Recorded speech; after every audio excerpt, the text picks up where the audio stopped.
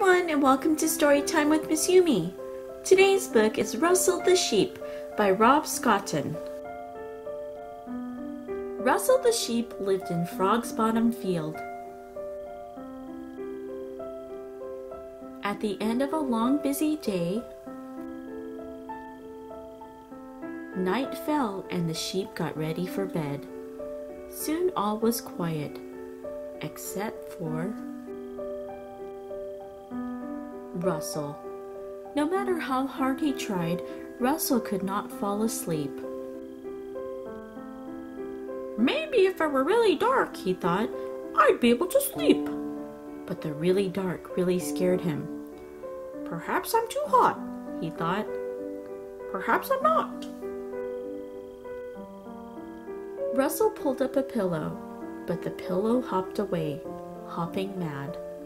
Maybe I need a better place to sleep, he decided, and went for a walk. Russell spied the trunk of the rusty car. It was too cramped. He tried the hollow of a tree.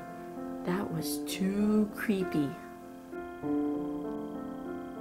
Russell even tried sleeping on a branch, but it was too crowded. What's a sheep to do?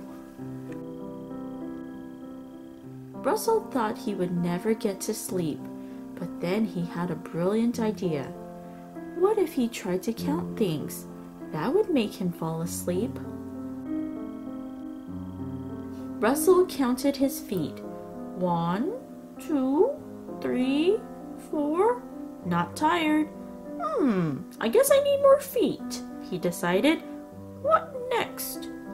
The stars. Russell counted each and every one. 1, 2, 3, 4, 5, 600 million billion and 10. And Russell was wide awake. He counted them again.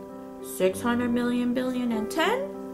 And still wide awake. Russell thought very hard. In fact, he thought so hard that his hat went ziggy-zaggy.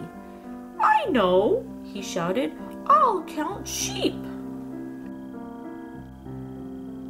1, 2, 3, 4, 5, 6, 7, 8, 9. Still awake, he said and sighed. Then Russell realized he had forgotten to count one very important little sheep. Himself! Dang! Russell felt a tickle, then a twitch, and then sound asleep.